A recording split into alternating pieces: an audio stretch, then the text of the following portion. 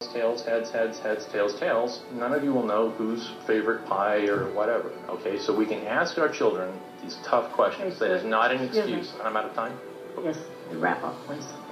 To wrap up, please consider, and perhaps we should have a discussion. We could have a meeting, board meetings, talk with you people, whatever is necessary. One thing I was very encouraged, you are all so motivated, and we're all talking about money. Please don't think about any of these things. It's not an issue of money.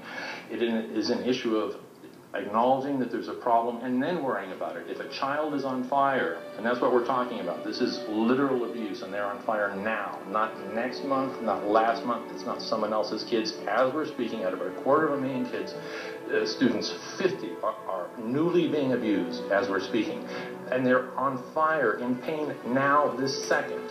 So it is not a matter of whose hat is it. The CDC quietly changed the rules on everyone and mentioned, oh, by the way, this is transmittable community-wise, not familially, not within families. But if you're born within a community that starts to exhibit these problems, culturally, our brains respond.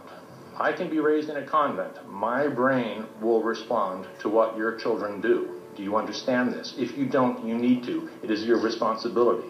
It is not a matter of a child being abused and they'll get over it. It is a physical change. It is not that they are thinking short. Sorry, they are short. Their legs have been cut off. Sorry. Flip the coin, please. I would love to talk to you at a later point about this. It is very important. All our kids, we can find out now what the real numbers are. Thank you.